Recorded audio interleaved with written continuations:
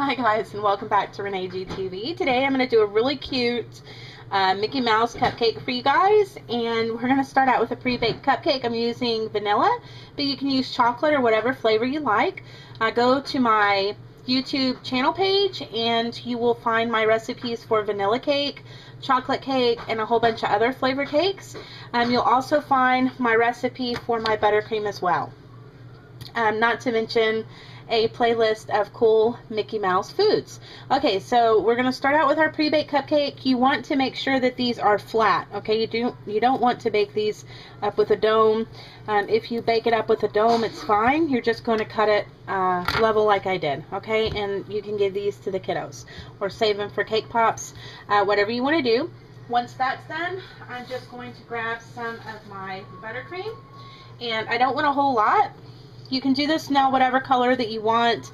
If you're making this for a party, you can correspond your colors with the theme. Okay, so we're gonna frost a very flat layer of icing on this cupcake.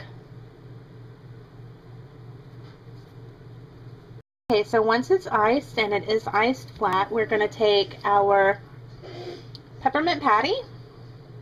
These are so easy, guys. I'm going to place it toward the very bottom of my cupcake, just like that. Okay, I'm going to do that for my other one as well. And these are a bit thick, so that's why I need it to be iced flat. If you use thinner ones, you may get a different result, okay? And then once we have that all the way toward the back of our cupcake, we're going to take some little smaller mints, the little junior mints, and I'm going to place those right up on top where Mickey's ears would go. Okay? So there are our Mickey Mouse cupcakes. Don't forget, guys, give it a thumbs up.